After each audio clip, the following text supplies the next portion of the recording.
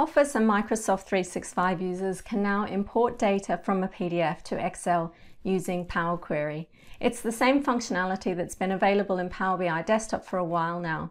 It's super handy for importing data tables inside PDF documents because Power Query can locate them for you, ready to import. And if the data is a little messy, we can use the Power Query transform tools to clean it before loading it into Excel or Power BI. Let's take a look. This is the PDF I'll use for this example. You can see it's mostly text and a few charts. And then on page 7 here we have a table. And again on page 8 another table. And they're the two tables I'm going to import into Excel. Let's pop over into Excel. I've got an empty workbook here. So on the Data tab of the ribbon, we're going to get Data from File and then from PDF. Here I need to navigate to the PDF that I've saved on my PC. It's this one, so I'll click the Import button. It's going to open the Navigator window. On the left we have the list of tables that it's found and all of the pages. I can click on the tables and get a preview in the Navigator pane. And this is the second table with the various columns of data. We can also import the pages themselves and then parse that data. I'm going to check the box to select multiple items and I want the two tables. Now if they're in the perfect layout, ready to load to your worksheet or into the Power Pivot model, you can click Load and it will deposit the data there. I'm going to click Transform Data to open the Power Query Editor window because my data's a little messy. We need to do a bit of work before we load the data into Excel. The first table here doesn't need too much tidying up. The first column is just an index number, which I don't need, so I'm going to press the delete key and get rid of that. The next thing I notice is that it's not in the perfect tabular format, which I need for working in Excel. To be a tabular layout, it should have one column for the number of simulations, one column for the model, and one column for the CMIP number. So let's quickly fix it. I'm going to start by duplicating the query, so right-click, Duplicate. The first query is going to contain my CMIP3 data and the second query is going to contain the CMIP5 data. So let's start with the first query. This is simulation data, so I'll call this one Simulations 3. And therefore I want to remove the CMIP5 data. So selecting those two columns, just hold down Shift or Control to select them both and then press the delete key. Now I need to add a column that identifies this data as CMIP3. So we'll give this column a name, CMIP, and the number is 3. Click OK. So there's our CMIP number. Let's rename this model. And this query is done. Let's repeat those steps for this version of the data. Remember, this is my Simulations 5. And I therefore want to delete the two columns for the CMIP3 data. Let's add the custom column for the CMIP number. This one's 5. Click OK. Now we've got our identifier there. I can rename this model and let's just expand this column. You can see here it's had a 1 appended to it. I'll just double click and remove the underscore and the 1 from the end, and that will just make this column name match the column name here, so that when I append these two queries, they're going to stack the columns on top of one another. So we're ready to append them. On the Home tab, I'm going to append the queries. Now I'm just going to append them as new, just to keep it clean. The primary table is Simulations 3 and the second one is Simulations 5. I'll click OK. And now we have one table of data stacked on top of one another, containing both CMIP3 and CMIP5. So let's change the data type for this to whole number. And we'll give this query a name, Simulations. And with that, I'm ready to close and load. So let's take a look at the second table. Now it's a bit messier because the column labels are spread over multiple rows and some of them are also merged across two columns. If we go back to the PDF, you can see here columns B through G have one column label for two columns. So that's going to cause us some problems, but we can clean that up with Power Query. So let's do that back in Excel. You can see we have 1, 2, 3, 4 rows of column labels.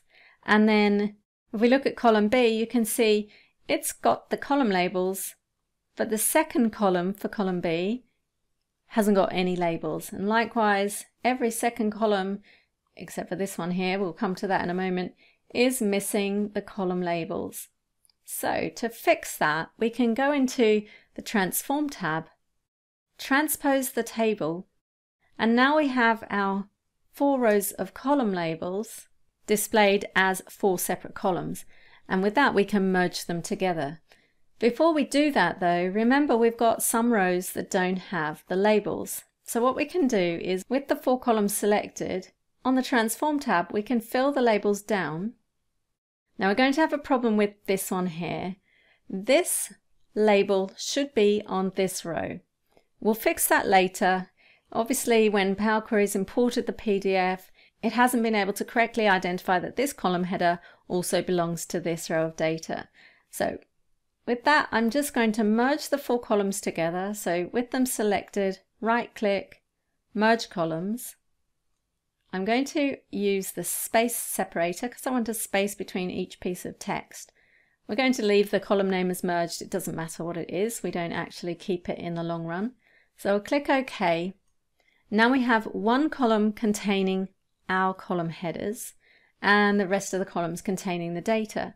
So I can go ahead and transpose it back. There's our column labels. Now all I need to do is promote them to be the column headers. So on the drop down here, I can use the first row as headers, and that promotes them up to the header level.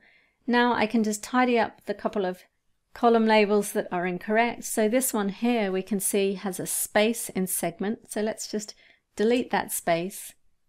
And over here, this column should be called quantile of R blah blah blah. So I'm just going to double click and copy this one. Before I copy it, I'm just removing the carriage return or the line break. Control C to copy, double click this one, Control V to paste, and I just need to replace 3 on the end with 5, press enter, and there is my table of data. It contains the quantile information, so let's name this query quantiles.